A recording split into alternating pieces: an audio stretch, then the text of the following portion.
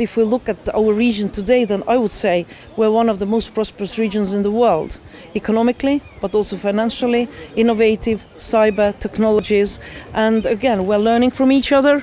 There's a lot we can learn from Sweden.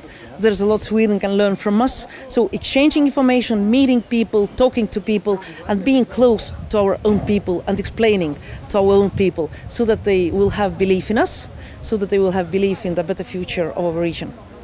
I think this we have a good discussion here, and one of this is the economical trade stability between our countries, and of course the security stability. And what we did in some years now, increasing our cooperation between Sweden and Lithuania, and also on the military base between the Baltics and Nordic, it's very important for the future of development of our countries. Both so-called hard and soft security. We are somehow more speaking about the possible military threats in the region, the traditional risks, but I think we also should address issues like energy security.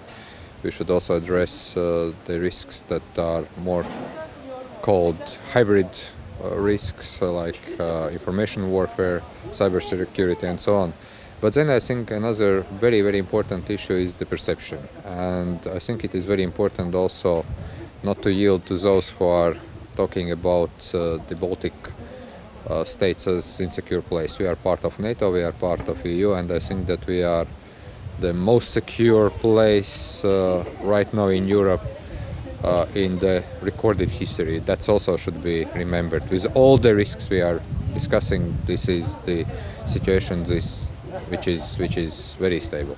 Well, Russia is trying to make us think that the problems of security in Estonia, Latvia and Lithuania are basically the business of those countries and maybe the Americans.